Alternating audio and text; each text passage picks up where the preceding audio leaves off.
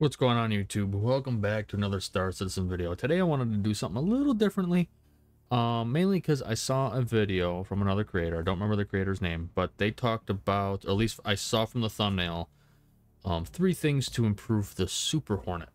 And it really got me thinking because the ship I want to talk about is my favorite fighter regardless. I still choose it over the F8 now.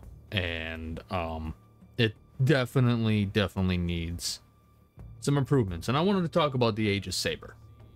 The Aegis Sabre, as if you're familiar with the channel, is my favorite fighter in the game. It's one of my favorite ships in the game just because of how sleek it looks, and it has some of the most balanced flight, like the most balanced flight in the game, to be honest with you. I mean, in space, yeah, it does kind of struggle with the more nimbler fighters and stuff like that, just because other things have more acceleration and stuff like that. But in atmosphere, it is a dream to fight in. And I wanted to talk about a few things that they can improve with the Sabre. So when the Sabre first came out, it had 3 size 1 shield generators. And they took it away. I guess it was dominating. I wasn't there when it happened or when the Sabre first came out, but I guess it was dominating. It was really strong, blah, blah, blah, blah, blah, right? That brings up my first point of what to improve on the Sabre to make it a little bit more viable. Because personally, I think there should be, I don't think both Sabre variants we have should be quote unquote considered stealth fighters.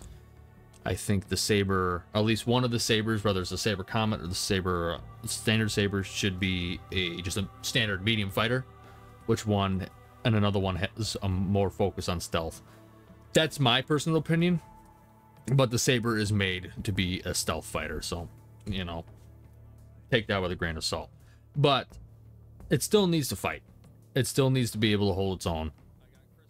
And I honestly think not giving the first or the third shield generator back, but it definitely needs some more health. So I'm thinking maybe buff up the hull HP a little bit.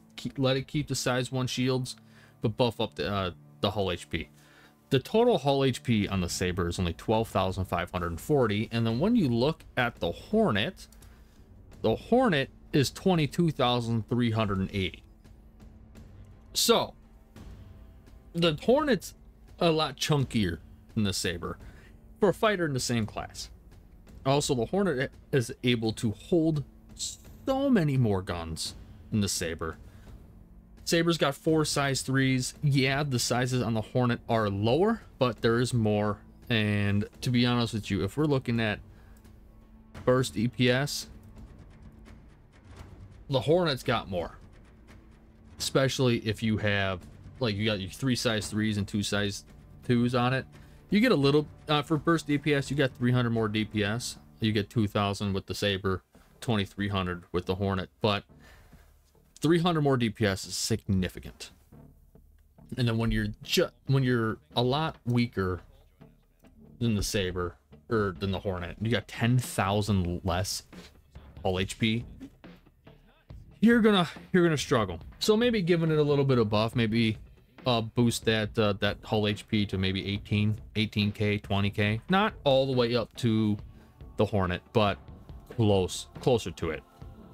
Another thing, and I'm not saying, before I continue, but I'm not saying do all of these, you know, it needs a little bit. It doesn't need everything I'm about to talk about, because that will make, if it improved on everything I'm talking about, it will make the ship a little bit overpowered, and we got to talk about balancing. So, but another thing I wanted to say to improve it, you know, that little acceleration bug that the Hornet has right now, where it can pull a 28G tricord and an acceleration.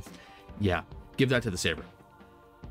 A Sabre definitely struggles in acceleration. Top speed is fine. Atmospheric top speed is fine. It's just getting to the top speed is where it struggles. So if we give it a little bit boost of acceleration, closer to where the Hornet is, have definitely become more viable, especially with the missile payload that it has and the DPS that it has, because it doesn't have bad DPS. If you're actually able to catch, like if you're fighting a Hornet, right, and you get the Hornet shields down, he blows by you, and you try to whip around, catch up, you're not going to catch up to the Hornet at all. At all. So, giving that a little bit of a celebration boost might be able to help that out. Like I said, it doesn't need to be the whole 28G tri-core BS that the Hornet has, but help it out. Because I don't even remember how it's tri-core. I think it only pulls like at most 20. Correct me if I'm wrong, but it's not a lot. At least it doesn't feel like a lot. In a straight line, oh yeah, but if you're trying to tri-core and whip around or whatever, it doesn't feel like it really moves all that much. So definitely an acceleration buff would help out the Sabre for number 2.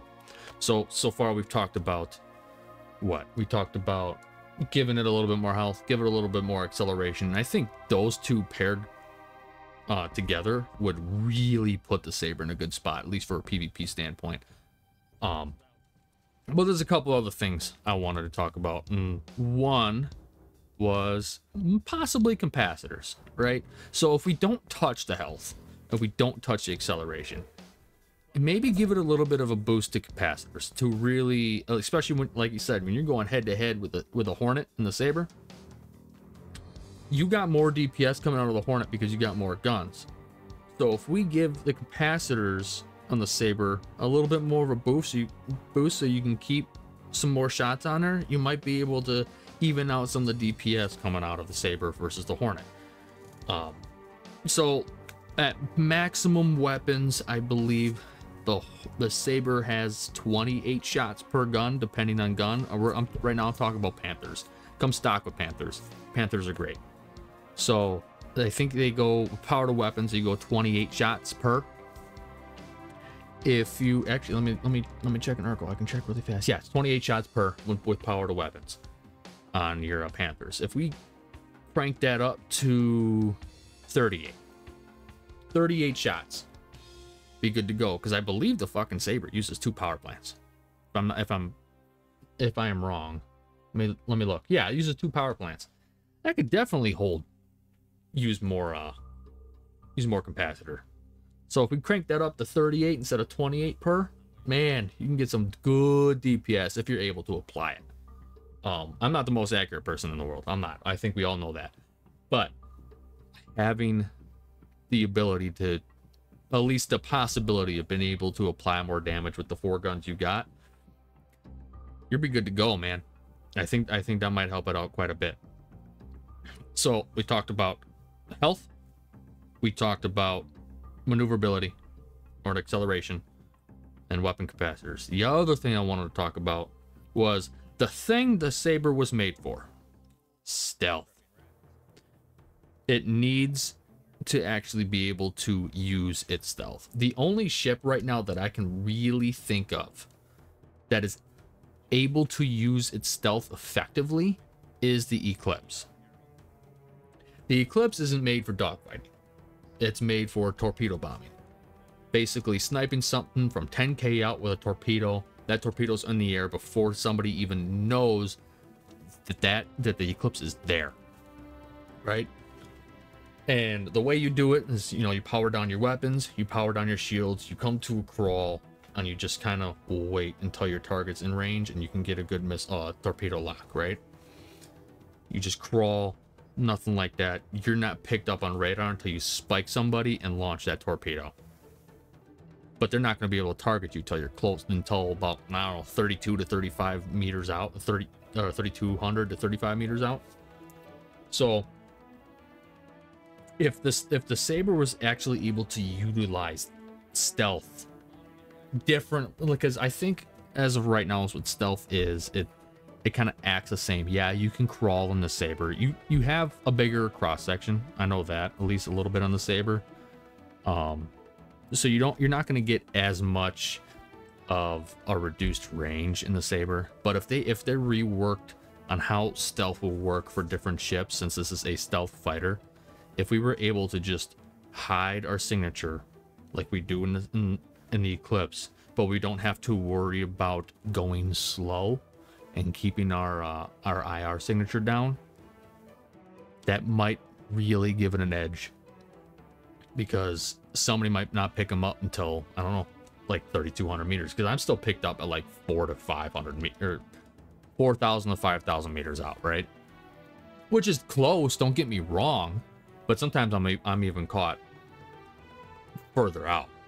So if we're able to rework the stealth a little bit for the Sabre, so you could still haul ass, ambush fight with that thing, nobody can pick you up until you already have guns and weapons applied, that could be deadly. Just deadly, because you won't even know until you're already being fired upon. And that's the idea of stealth for me. You don't know an enemy is there until you're already being fired upon. And honestly, it needs to work that way with the Sabre as well. Get them close to the target before they even realize that you either put guns on or missile lock them, and you're fighting, right?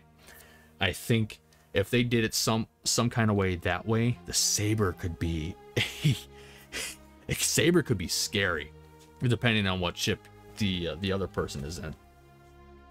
But yeah, it's just one of those things that I was literally just thinking about this in the car. That's why there's not really like constructive arguments here. It's just some ideas. We're just thinking about this in the car while driving home today. But I think if we improve some of these areas on the Sabre can be a force to be reckoned with in the right hands in a PvP environment, because the Sabre needs its love. It really, really, really does. Ever since it lost its third shield generator, people kind of like, the Sabre, blah, easy target, right? And I can understand that. It's got low health. It's gotten a little bit more love recently when people have actually realized, oh yeah, the thing actually flies awesome in atmosphere, especially since the Arrow and the Gladius fly like shit in Atmo. But I want it to be more viable, you know, in the medium fighter aspect. Medium fighters right now don't get a whole lot of love. We have what, two different kinds. We have the Sabre and the Hornet, like true medium fighters. So honestly, the Sabre should go to the level of where the Hornet is, because if we only really have two true single seat medium fighters, they should be a little bit even. Because right now the clear choice for everybody is to pick the Hornet, because the Hornet's got a lot of DPS, a lot of acceleration, a lot of health. The only thing that's really lacking is its missile payload. And it's not made to be a stealth ship. Yeah, there's a stealth variant of it, but it's nothing like, it's not made to be a stealth. That thing's a brawler. And I'm also not trying to say make the Sabre into a brawler. I just want the Sabre to be able to hold its own in a gunfight when it actually has to engage a target. That's all I'm saying. So, because like I said, if you put it in the right hands, it can be deadly. It can be, if we get some little buffs here, because the Sabre needs its love. But let me know in the comments down below what you guys think the Sabre needs for itself. If you have any different ideas, let me know. If you agree with me, let me know. If you disagree, let me know. Let's talk about it, because we all know the Sabre's my favorite fighter. I feel like I actually have a lot of people who watch the channel who love the Sabre as well. So let's talk about it down in the comments down below. I hope you guys enjoyed this video. Hope you guys found it informative. If you did, go ahead and leave a like, hit that subscribe button. I will see you guys in the next video and around the verse. Alrighty, have a good one.